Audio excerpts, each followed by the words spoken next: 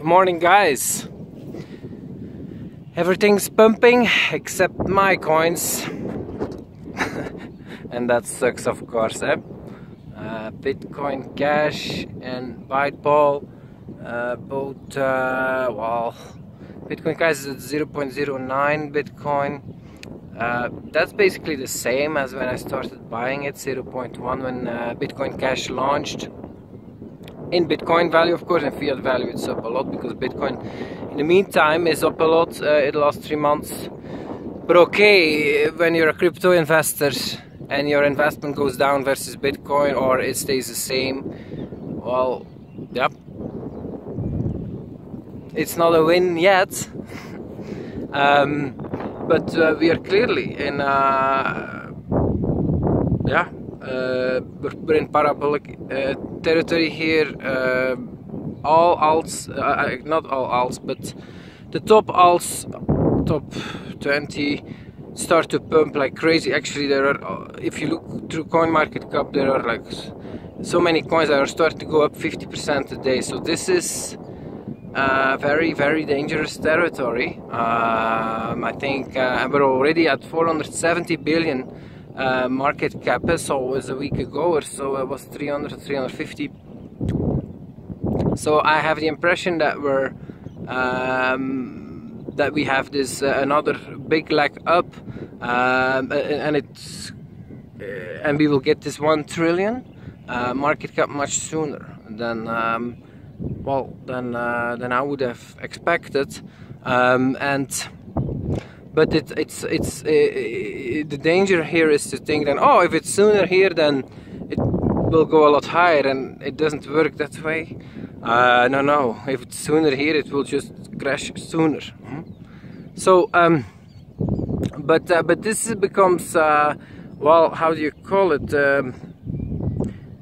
where the chef gets separated from the, there's an expression like that, but the last phase of the bubble are the most risky, but also the ones where you can make the most money, and it's typical for, well, many coins, low tier coins, the two coins lower in the ranking, that they will only pump at the final end, and they will pump a lot then, but it will take also a long time, and it takes a lot of patience, because you see many other coins go up, and yours is not one of them, and that's of course difficult.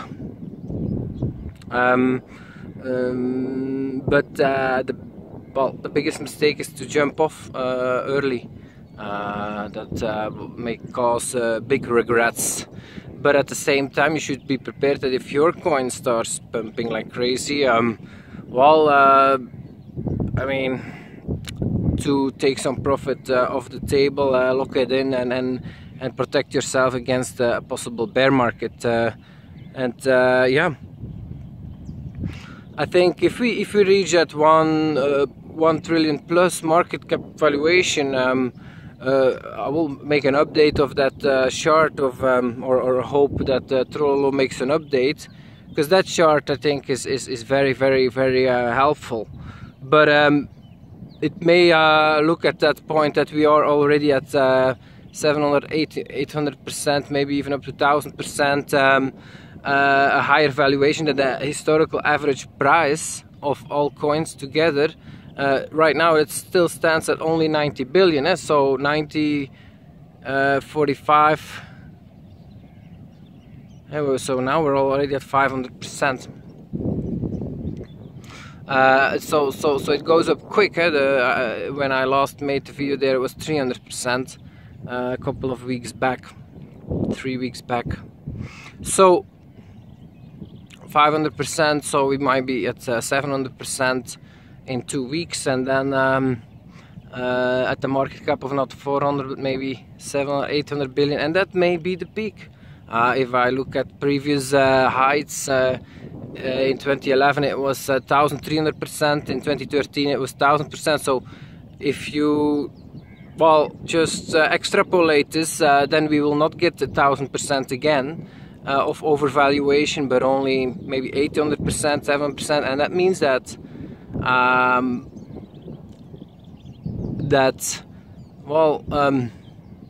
that 1 trillion market cap may not be reached, and that we may peak out at 700, 800 trillion in this bubble, and that it will take a bear market of at least 6 months, but can take up to 3 years, because the last bear market was for the whole, actually it was only 1 year, so no, it could take 2 years, not 3 years, because every bear market seems to take longer, every bull market also, so the cycles become longer. So yeah, so a bear market from 6 months to 2 years is certainly possible then, and so that means that you want to prepare for that right now, because going from the current 450 billion to 700, 800 billion can be done in just a couple of weeks, and so you really need to have your plan ready. And the plan is, for me, to break my rule to not sell my favorite coins, Bitcoin Cash and Byteball, but of course they have to pump hard before. Because if they don't, I'm in trouble.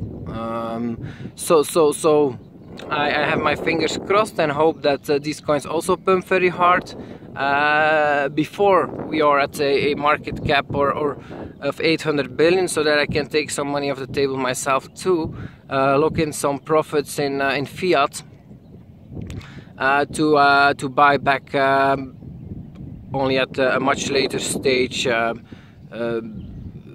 waiting again for a 90% correction. I totally failed in this earlier this year. I was very wrong in predicting how high the Bitcoin would go. My initial expectation was $2,800 US. That's a bit ridiculous when we're now at 18,000. So I was totally wrong. Luckily, I didn't lose too much potential returns there, and changed my mind again. I forgot the exact numbers, but I think it was between 3,000 and 5,000 or so that I went to a minority crypto. But since then I've been in majority crypto again, so I'm happy with my moves. But for me, the cherry on the pie still needs to come. For example, today NXT and Ardor have been pumping a lot. They're now, I think it's 1.5 billion market cap together, and that's interesting to see, because I used to be a big investor in NXT. If I would held on to all my coins, I would have done financially a lot better, even with NXT and Ardor, than the strategy I've been following, which is I've sold it all and I invest in projects that I believe in more. But that's how it goes. I actually don't feel bad about that particular case. I find it remarkable. I would have expected to feel much worse seeing a project go to 1 billion market cap that I've been investing so much in, and of my time and money, and basically exited it at, I don't know, 100 million market cap or so. But I don't feel bad about it, and I like to see that. I don't feel bad about it, but because my heart was not in the project anymore, I didn't believe in it anymore.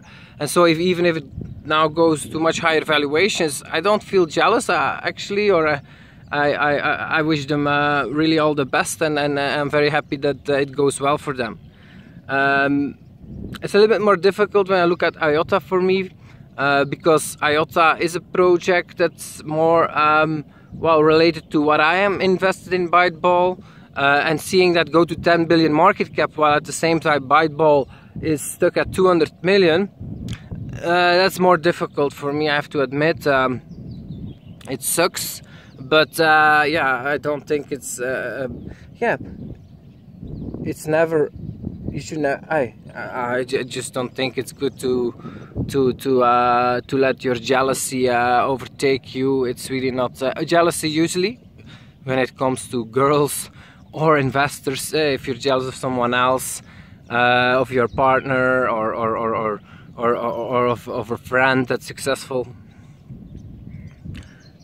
I experience that myself also sometimes, that people are jealous of me, and it's really not a fun experience. I feel often that people really don't understand how much energy I've put in myself, and the things I have overcome within myself to achieve my the things in life, like investment success or a success with the ladies. So if people are jealous on me, it's not cool, it's not friendly, it's not a friendly gesture at all. So I've tried to also do that not with other people, and when I feel that yeah, I think, well, in this example, IOTA for example, yes, okay, they are valued very high. I was very wrong with all my calls about them, but they do certain things very, very good, much better than Byteball on the marketing and relationship department, clearly. Like, they built a lot of relationships with companies, and I think it's important to learn from that. The same with Ethereum. I was jealous at the start, but later I changed my mind and said, look, let's look at Ethereum, what they do well, because at the time I was competing with NXT, but Ethereum totally won out there. And yeah, just learning from it, I saw that, well, Ethereum, Vitalik, well, he did a lot of things better than NXT. He was really targeting developers to build on top of the platform. NXT was always focused on having a total solution, and so that was a real big difference in approach. That was a much better approach of Ethereum. So I think we can always learn from people that are much more successful than us, and it's important to do this also in the current market, when you see many others be a lot more successful. But at the same time, it's not smart to when it comes to investments, to dump your bags and jump on the one that's successful. It doesn't work that way. You have to make your own success, and you have to well, build from the bottom and learn from others and implement in your own life or in your own project. And I think that's what I also want to do. Also, it's a good time to still invest in Bitcoin Cash or Byteball in my case. But if you are in projects that I feel are not, because the nice thing about a bull market like this is, well, okay, it sucks that other coins go up and yours not, but at the other hand, because other coins go up, your probability of your coin going up becomes a lot higher. So if Bitcoin continues to go to new all-time highs, actually that's good for all coins, even when it costs them initially when they are being dumped versus Bitcoin. Actually, it's very good news, because if Bitcoin goes to a new high, the probability that all the other coins go into a new high is also up a lot. So you can with much more confidence invest more in these coins that are having difficulties right now. And the same we see now with, okay, it's not just Bitcoin, now we see the top coins start to pump like crazy. Okay, that's actually gives a lot more security investing in, for example, Byteball or many other coins that still are struggling versus Bitcoin, because the probability is up a lot that these will also start pumping a lot quite soon. That was it, guys. I hope you enjoyed the video. I wish you a great day.